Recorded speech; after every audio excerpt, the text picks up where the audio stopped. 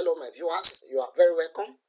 In this video, you will be learning how to completely design reinforced concrete slab using robust structural analysis professional, just as I'm having right on my screen. I'm having a top bar being generated successfully in both direction X and Y, and then I have a bottom bar just as you are seeing being generated in as well both directions. So we will be learning how to design and select the right reinforcement for our reinforced concrete slab successfully in this video. Let us get started.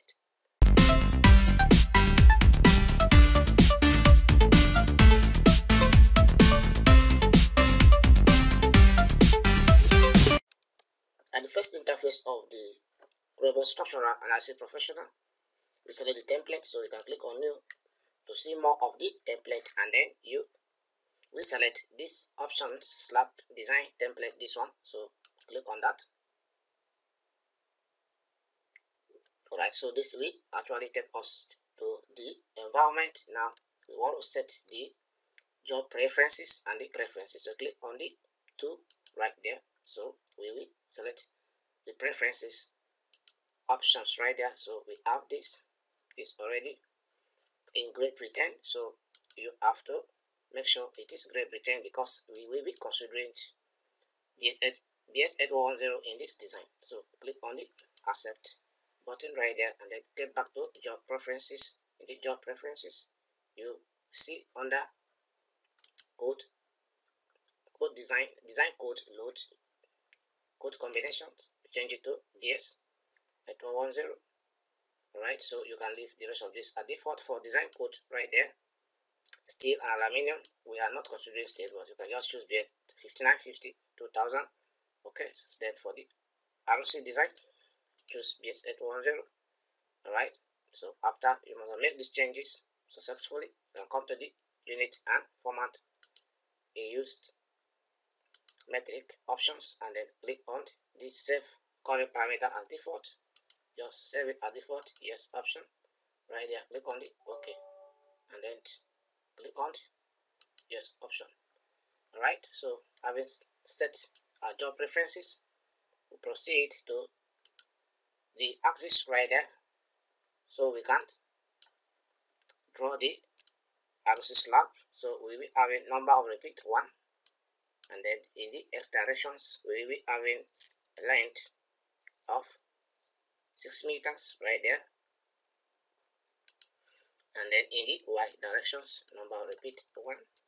So the numbering right there is going to be ABC, and then we will have 4 meters in the Y direction. Click on the applied and OK. So we are having a reinforced concrete slab of 6 meters by 4 meters. Alright, we proceed to geometry.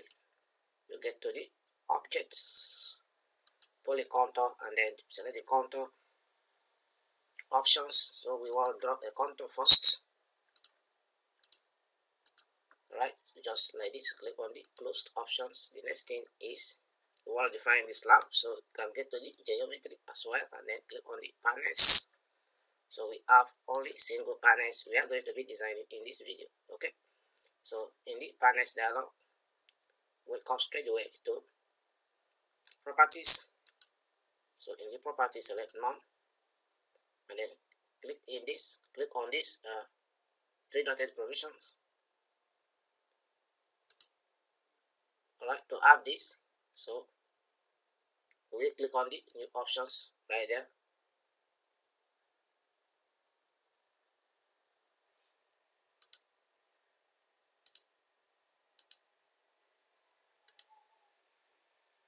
So once you click on the new option, you can see BS8110 reinforcement parameters. Okay, so in this provision you need to give it a name, so we will call it DT, right, XY, right, and then the main reinforcement directions is going to be automatic. Leave it at automatic. Get to the material. So in the material I have the concrete right there. Make sure under this provision you select BS8110 1997 right there. Then under grade, we click in this provision, choose B500 A, B or C options right there. Okay, Then you can see the characteristic stress of the concrete, right? After which, go to the LS, which is absolutely limit state parameters. Don't change anything here. The reinforcement, do not also change anything in this provision, for we have cover to be 30 millimeters. Okay, after which, click on the add options right there, click on closed. So we have add this. Okay, the next thing is the thickness. Click in these provisions to have the new thickness dialog right there. So we give it a name as X185. Right, so we need our thickness to be 185. So we provide 185 millimeters right there. Okay, after which you come to this material options, and then we will use C25 the material. Click on the add options. Okay, the thickness with this level already exists. Okay, so click on the yes to modify it. Okay, and close that. So select in these provisions, you can see 180 right there. Okay, so for the model we have shown right there, right, and then we proceed to place the reinforced concrete slab. So select in this provision first and click here to have the slab just like that. Okay, click on the close options. At this point, get back to this grid line axis again and come to axis manager, and then you turn off the axis, the grid lines. Click on the OK options to turn it off and close this. So we proceed to providing support for the reinforced concrete slab. So you click on the support options right there. So we come to the linear and then choose pin options. Click at the side of the slab edge to place the support successfully, after which click on closed. At this point, we are going to be defining the load, right? So before we define the load and then load this slab, we will first of all generate mesh. So click on the provisions options of FE mesh. Right there, select this option. So you have in the mesh options right there, let it be automatic selections of a meshing method. Okay, then you come to these provisions and change this. It varies within 0.1 to 1, right? So we use 0.1. right, click on the OK options to actually generate the mesh just like this, after which close this, get to the analysis tab, and then you select generations of computational model. Click on that, and then this is going to generate successfully. So it's been generated, and then we have no warning or error. Alright, so at this point we now have to proceed to loading the structure, the reinforced concrete slab. So click on the load types right there. So you see the dead load has been created successfully. So actually in these provisions and choose live load. Okay, click on add. Alright, so we have these two loads successfully. We are going to be using to design the slab. Click on the close option and then get back to the load definitions right there. Click on the load definitions. So we have this. Okay, come to the surface options and then use the uniform planar load.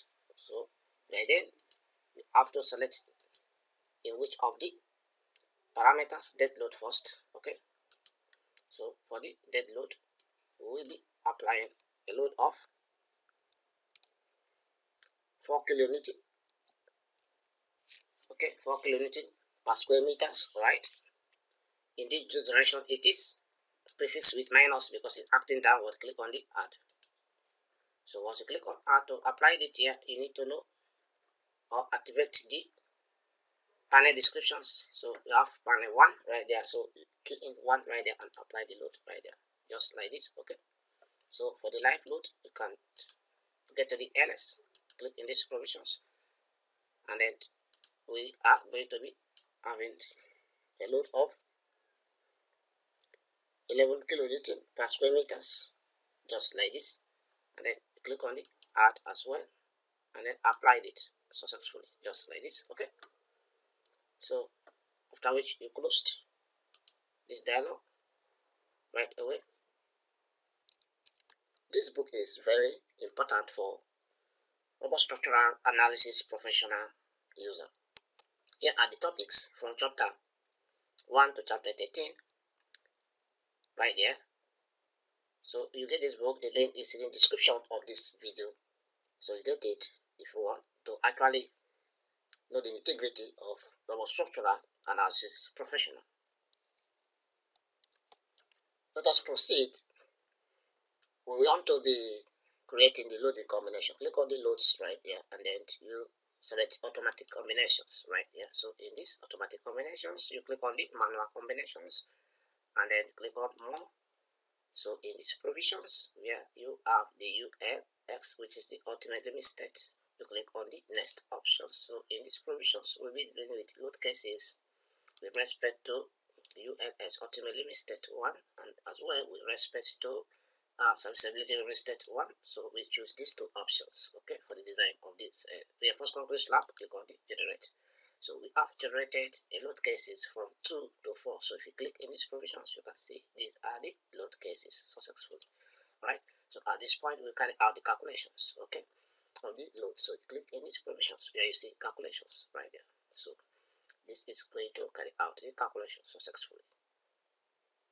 Alright, so calculation is done. We don't have any warning, we don't have any error, so we are good to go to check the result of these calculations. Alright, so we go to the results tab right there, the provisions. Let's check the maps, okay, of this. Alright, so over here in the maps, we want to look at the displacement. Okay, so select displacement right there, and then you can open it with descriptions, and then open in a new window as well. Click on the apply right there.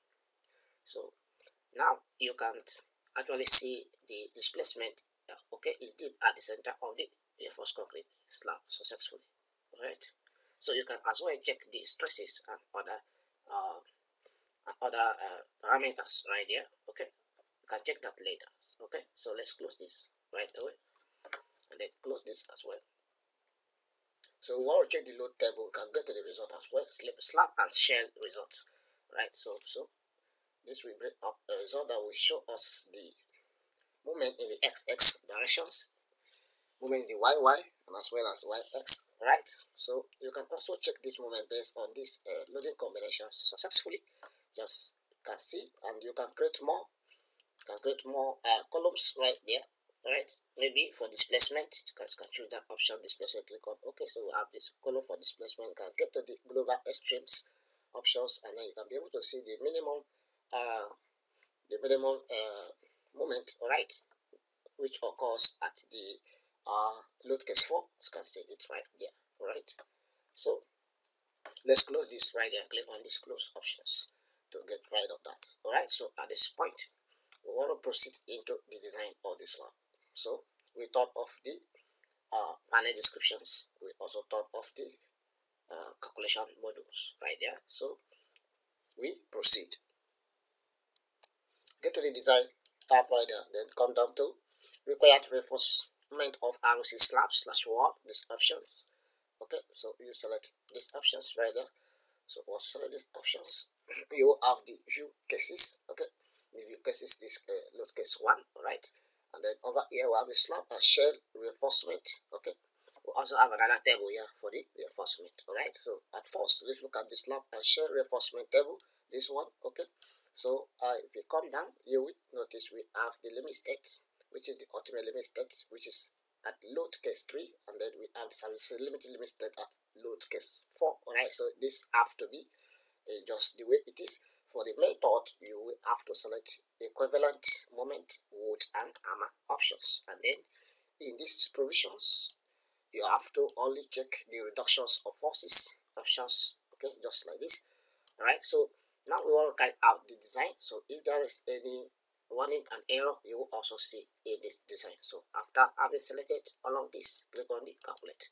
So you leave the program to carry out the design of the reinforced concrete slab successfully.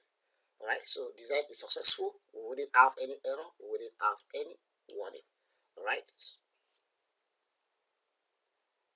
so we can proceed to the reinforcement tab right there. Check the area in the X minus.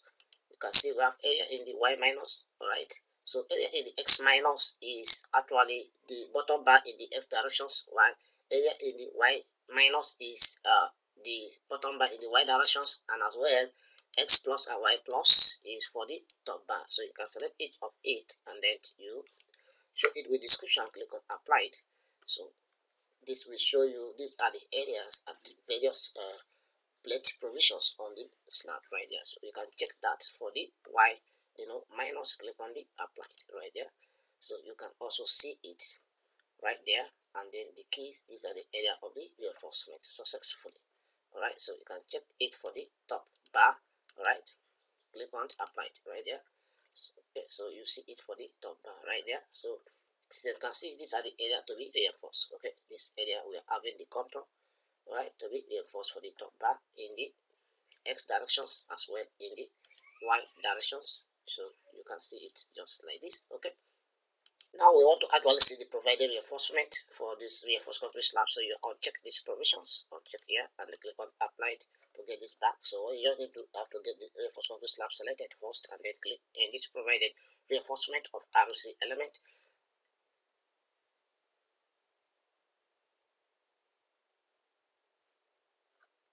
All right, so you have this. Okay, so what you see here are the areas of the reinforcement and various provision. If you check over here, you can see the x minus, which is the reinforcement areas. All right, for the bottom bar in the x direction, bottom bar in the y directions right there, top bar in the y directions, in the x direction, and top bar in the y directions. Okay, so you can see this area, the reinforcement stops at this blue like color area. Okay, while this yellow like color area or orange like color area is for the reinforcement. Okay, all right, so we proceed to the reinforcement map. So in the reinforcement map options under slab and share reinforcement, you select the provided reinforcement, these provisions. Having that selected, you can also make this not that busy by reading the descriptions, the descriptions options, the directions options, and then you can also rule the panel zoom descriptions or the scale right there. Okay, so that you have a very free panel just like this. Okay, after which the grid parameters is between 0.1 to 1, so you can actually change it to 0.1 right there in the both x and y direction successfully.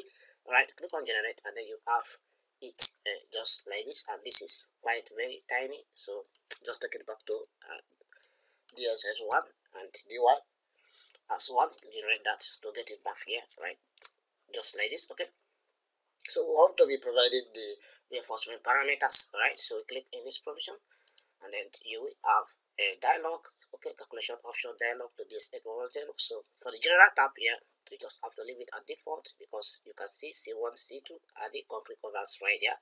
The concrete tab is concrete strength. All right, and the rest of this, also this tab, leave it at default. Come to the reinforcing bars. On the reinforcing bar, on check H6. Okay, we rarely use it at site. Okay, proceed to the next tab, which is the wire fabric. In the wire fabric, all right, in the wire fabric, you will leave it at default, and then come to the reinforcement for punching. For these options, select the diameters and choose H8. All right, so having selected this successfully, what you just need to click on the OK option, after which you get back to these provisions reinforcement parameters. So in the reinforcement parameters dialog, we use we have under reinforcement tab, we use rebar. Okay, bars. Okay, instead of wire fabric. Okay, use bars. Okay, for the straight bars, you have the maximum length, you have the minimum diameters. All right, so for the length is 20 meters. Okay, leave it at default. For the bars right there, don't change anything in these provisions, because this has to do with the spacings of the bars. All right, so for the wire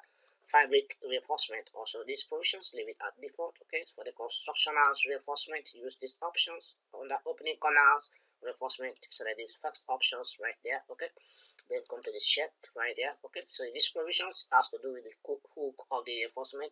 If you want to left hook it, you want to right hook it, so you can change it to any angles, but I will leave it at 0, 0. Right, click on the OK option. All right, so having done with that settings, you have to proceed to these provisions where you have calculations, and then click on that calculations. So once you click on the calculations, select calculate. All right, so calculation is done successfully. So what you are seeing, the result here is for the top bars in the y in the y direction. So this is top bar also in the x direction being generated, so you can see it right there. And then this is bottom bar in the y directions, you can see it right there, right? And then this is bottom bar in the x directions, is also being generated successfully. Then you can now proceed to produce your calculation sheet. You can come to the result right there and you will see calculation note, or you can use these options right there. Calculation note, click right there. So in this provision of calculation note, you can select whatsoever you need to see, click on the OK options, and this will take us to the calculations of this. Right, so you can see this is the calculation. You can also print it, click on the file, and then you can save it as, or you can print it direct to PDF. All right, for this reinforced concrete slab successfully, click on the close options. All right, so we make progress. The next thing is the drawings. Okay, so if you come over here, you see drawings right there. So we want to produce the complete drawings for the reinforced concrete slab. Click right in these provisions, and then this will take us to the drawings interface. The first drawing there is the slab formwork. Okay, the slab formwork will consist of the formwork in square meters. Right, the total concrete content of this formwork right there. So the second drawing right there will show us the bottom slab reinforcement successfully, and then the weight of the reinforcement, so you can see the detailing and how it bends the level successfully. Then you proceed right there. This is the top bar. Okay, the top bars reinforcement, you can see it right there. So see it level successfully. You proceed right there, and then you have right here the you have the bar bending schedule or the reinforcement quantity survey right there. So all of this drawing is being provided successfully. All right, so I will get back to actually see the 3D reinforcement. You get back to the reinforcement options, and this will take you to these provisions. Again, at the provision, come to this layout, and then you have to select slab reinforcement. Okay, so once you select the slab reinforcement, this will take you here. So we have two table, okay, reinforcing bars tables. We also have right here this reinforcement areas, and then diameter table right there. So you can see we are at the plus. So this consists of all of the top bars. If I select any of this right here, you can see that the top bars will be actually selected in that directions. Okay, this is the top bar in that directions, okay, which is the x directions. The top bar in the y directions, you can also see it right here, okay, which is this one is the top bar in the y direction. You can also view this in 3D, so you click in these provisions and then use these options to view this in 3D. So here are the top bars. Okay, go to the minus, which will show you the bottom bars in both direction x and y. You can as well view this in 3D, just like this. So bottom bar in that directions, and then bottom bar in this other direction successfully. So we have button in the y, button in the x directions, and you can see the rebars selected for both x and y successfully for this reinforced concrete slab design. All right, I believe these presentations have actually educate you on the use of rubber structural analysis to complete design of ROC or reinforced concrete slab successfully. And then for the main drawings in AutoCAD, you will have it like this. So here is the complete drawing. So we have the length to be 6 meters by 4 meters, which is 4,000 millimeters, 6,000 millimeters, and here is the detail of the reinforced concrete slab we just designed in robot structural analysis. So this brings us to the end of these presentations. Don't forget to like, do not forget to subscribe, stay connected. If you want to join our ongoing training, you can reach to us through a link in the description of this video. Don't forget to get the book for the robot structural analysis essential. Okay, stay tuned, stay connected, and stay safe. Bye.